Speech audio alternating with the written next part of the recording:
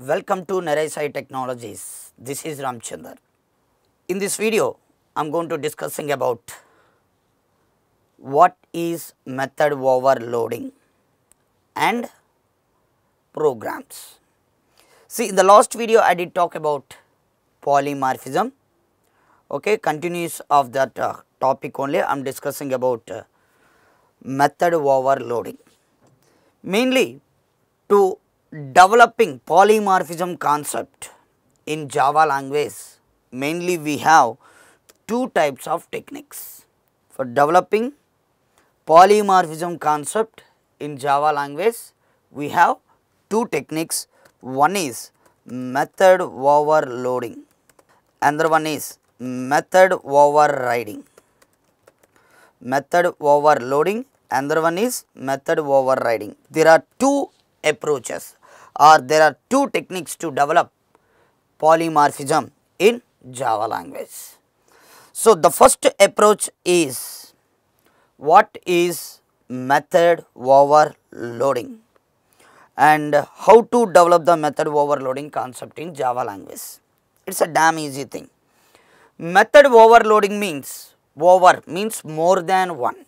If any method which is existing within the same class of multiple times with a different parameter is called method overriding.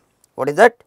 The same method is existing multiple times with different parameters within the same class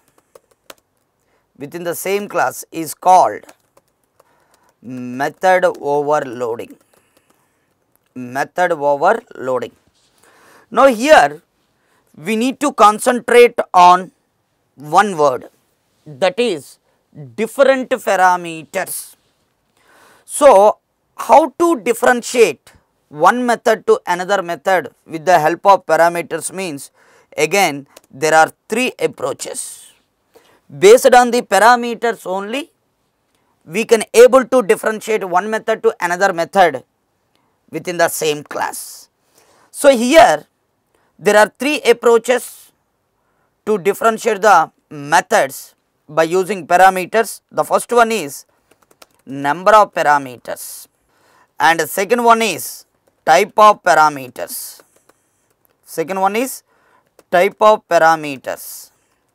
And the third one is order or place of parameters.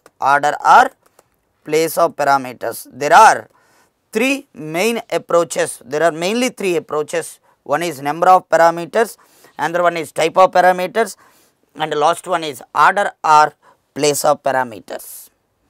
So here let me write somewhat examples related to skeleton code related to method overloading. So here I am telling like within the same class, writing multiple methods within the same class. Let me take one class name like MO. Now I am taking one method. Void M1 method. Yes. So writing the same method how many times? More than one time, nothing but multiple times. Void M1. If I am writing like this, definitely it will giving what here? Error. The reason is what we learn about the method overriding concept, writing the same method multiple times. Yes, here I am writing M1 method, here is also I am writing M1 method. But here the problem is what here? Parameters. So how many parameters are there within the M1 method? 0. Here how many parameters are there in the second M1 method? 0. So both the methods are what? Duplicate method. So compiler will giving one error message like method M1 already defined. So this type of syntax is what here? Invalid syntax. Then what is the exact method overriding syntax? Very simple. See, class MO, and here I am writing like one method, one variable. What is that? Int x. Writing same method. What is the method name? M1. Here also method name M1. Writing the same method How many times? Multiple times. Here multiple times, 2 times I am writing. With the main important point is we need to concentrate this one with different parameters. So here how many parameters do we have in the M1 method? In this M1 method 0. Here how many parameters we have? 1. Is 0 equal to 1? No. That means both the methods are what? They're different. So writing the same method multiple times with different parameters within the same class we can call it as method overriding. So how to differentiate one method to another method? I told you like already. We have a 3 approaches like number of parameters, type of parameters, as well as what? Order or place of parameters. So now this thing is comes under number of parameters category. Here number of parameters are 0, here 1, 0 is not equal to 1. So the methods are what? Different. If you take one more syntax. Now here my method name is M1, and how many parameters are there? 1 parameter, int x, and here how many parameters do we have? Here I have string y or string s, whatever it may be. So in the first M1 method we have parameters like 1. In the second M1 method we have parameters like again 1. So according to first rule, number of parameters rule, both the M1 methods are what? Duplicate methods. But we have a second approach. What is the second approach? The second approach is what? Type of parameters. So what is the parameter type of first M1 method? That is int. What is the second M1 method? X parameter type is string. Is string equal to int? No. So int is definitely different from what your string. Both the parameters are different. We can consider both these two methods are what your different methods.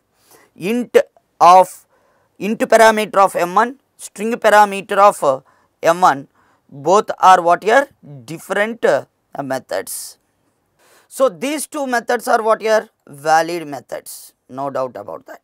Okay, now observe guys, let me take some other methods like a class A. In the class A I have some methods like void M1. Here I am taking parameters like int x, string y, and let me take same parameters one more time. So let me take same parameters means what here? Number of parameters. Here I am taking like string y as well as int x. Now if you observe here, this M1 method contains how many parameters? 2. Second M1 method contains how many parameters here? 2 only. So both the methods are what? According to number of parameters rule, both the methods are duplicate. And what type of parameters it have? So int comma, what is that? Int comma string. And here is also we have what? Int comma string only. Here is also type of parameters are what? Int comma string itself. But according to third rule, what is the third rule? Order or place of parameters. Order or place of parameter means what is the first parameter type here? First parameter type is int. Here first parameter type is what here? Here first parameter type is what here? String. So here first parameter int, here first parameter is string. Both are same or different? Definitely different parameters. If the parameters are different, we can consider both the methods are what here? Different methods. So we have these 3 types of syntaxes in method overloading concept. Method overloading means writing the same method multiple times with a different parameter within the same class with different parameters is called method overloading. We can differentiate the one method to another method with the support of the parameter by using the following 3 rules. One is number of parameters, second one is type of parameters, and third one is what here? Order of parameters. Understand? So this is what small introduction related to method overloading concept. Now let me do some programming on top of method overloading. So let me start programming here. Notepad. Here I am taking like method overloading. Yes. Now I am writing one method like public and void and M1 method. Public void M1 method. Good. And here I have a one method. Here I have one method. So first let me write one small println statement, system.out.println. This is what is that? Zero argument method. This is zero argument method. Here we need to write 0. Now let me write the same method one more time. Let me write the same method one more time. And one more thing is, let me copy this statement, class name, Control C, yes, Control V, dot Java, all files, and save it. So let me open command prompt. Now cd desktop, and here I am writing like Java C. What is that? Method overloading dot Java, and here public void m1 method. Very nice error. What is that? Already we discussed theoretically. Method m1 is already defined in method overloading class. So error is pointing to which line m1 method? Fifth line m1 method. See this fifth line m1 method. This is the first line, second, third, fourth, and fifth. So compiler is telling like already m1 method is there, so we can't define again. So if you want to define, definitely we need to differentiate this method to first m1 method. So let me differentiate by keeping variable like int type. Now Java C method Java. So now it is successfully compiled. Now let me use let me take main method program or main method here. So if you want to execute the program, definitely what we required?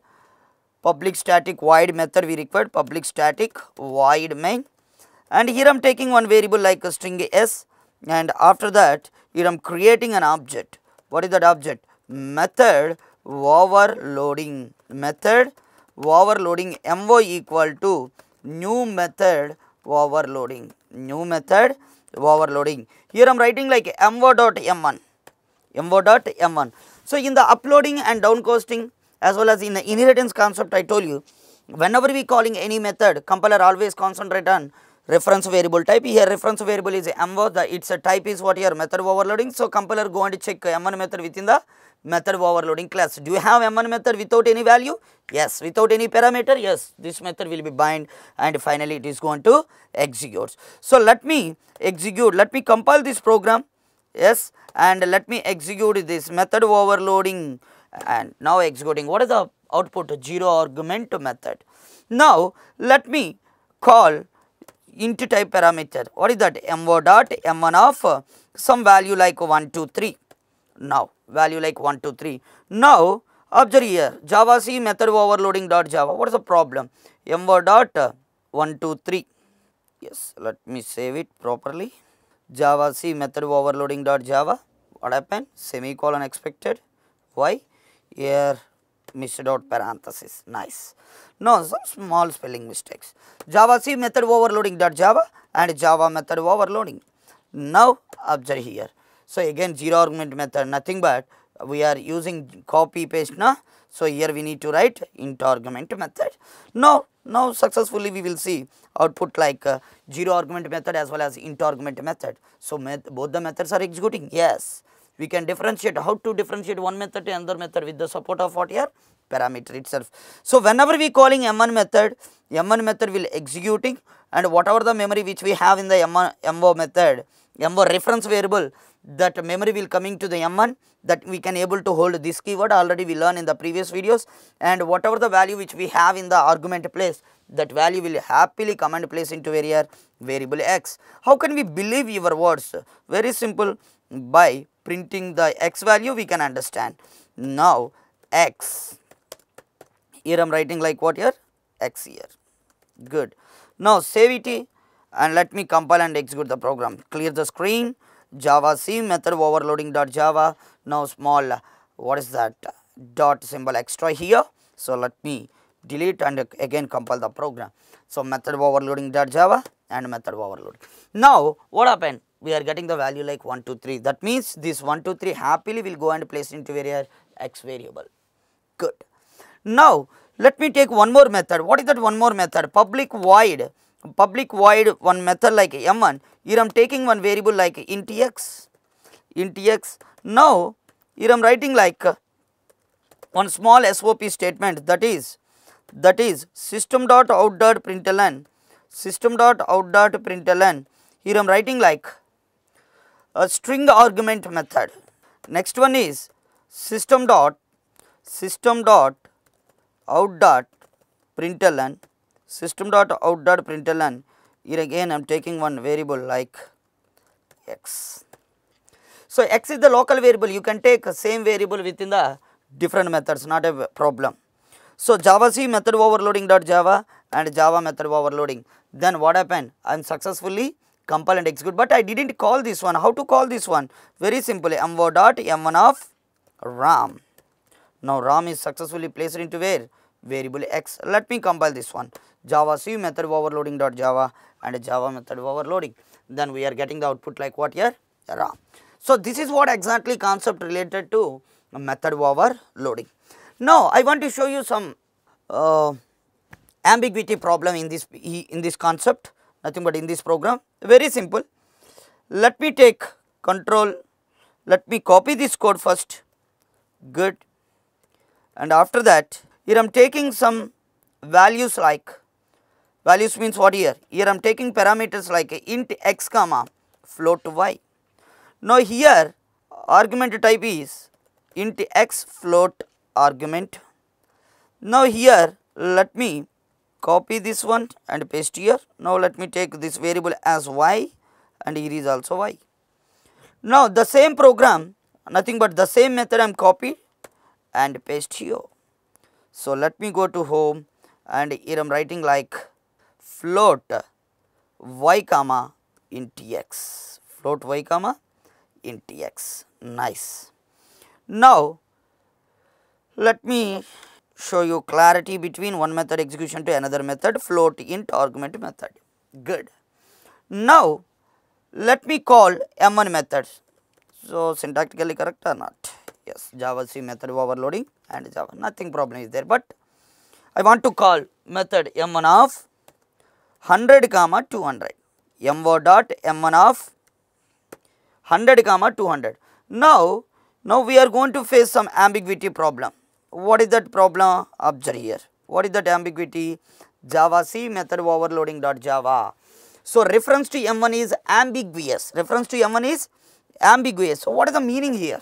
So reference to m1 is ambiguous means, reference means I am pointing, nothing but here I am calling m1 method. So in that method, I am meanwhile of calling m1 method by the programmer, compiler getting some ambiguity whether this guy calling fourth m1 method or fifth m1 method. Why compiler getting this type of ambiguitiness here? So I am sending 100 and 200. By default, every numeric in Java language without fraction is comes under int. So 100 is supported for what here? Int variable. Now what about the 200? 200 is comes under int type. We can place int type of data into where? A float. So int type of data we are placing into the float is nothing but implicit casting. So this m1 method is ready to execute. Now if you compare the next m1 method, what is the value I am sending? 100. 100 is suitable for what? Float. By default 100 is comes under int. Int value can convert it into float due to the implicit casting concept. Now I am sending like a 200. 200 is very full-fledgedly supported to what here? Int x. So one method calling is ready to executing. How many methods here? 2 methods. That's what compiler will getting ambiguity, whether the programmer calling whether this method or this one. So how to avoiding this ambiguity with a small changes? How to represent the float values? How to represent the float values? With the help of what here? F. With the help of f. So let me again print. Now this in this term there is no ambiguity. Observe, 100 is sufficient for this int and the same 100 is sufficient for what here? This float. Now come to the 200f. 200f is sufficient for, or so sufficient means what here? Matched with the float. But 200f we can't place it into the int. So 200f is nothing but float type. Float type we cannot be placed into int. Yes, we can place with the help of explicit casting. Did I use any explicit casting? No. That means by default float data is not supported to place into int variable. So in this time second method is not executing.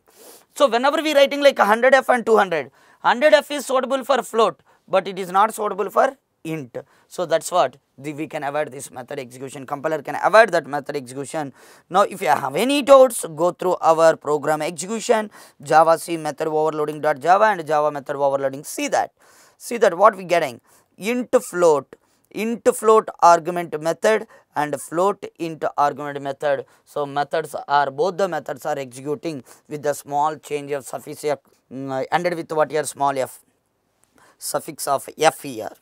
Now observe guys, so most of the learners having one small confusion about the method overloading. What is that? So here class A and void m1 method, nice. Now one more method is there, int m1 method is there. Int m1 method returns some value.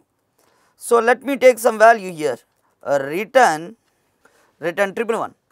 So if you ask this question to freshers or who learning Java, most of the people telling like both the methods are what? Different methods. Why? They are not concentrate on parameters, they are only concentrate on what here, method return type. Here my method return type is what? Void, and here my method return type is what here? Int. So void is different from int. So people speaks like learners thinks like both the methods are what here, different, but the method overloading is not depend upon return types. Method overloading always concentrate on parameters, that is number of, type of, place of parameters, but not depend upon return types. So this is one of the small confusion about the method overloading. We can blindly overcome. So whenever we talks about the loading concept, never bother about return types and everything. We need to concentrate on only one thing, signature. Here signature is nothing but what here, method name plus parameter. Method overloading mainly depends upon what here, parameter. Understand? Nothing but signature here. So I hope you enjoy this theoretical and as well as programming concept. In the next video we will meet again for more videos. Please subscribe NareshIT channel. Thank you.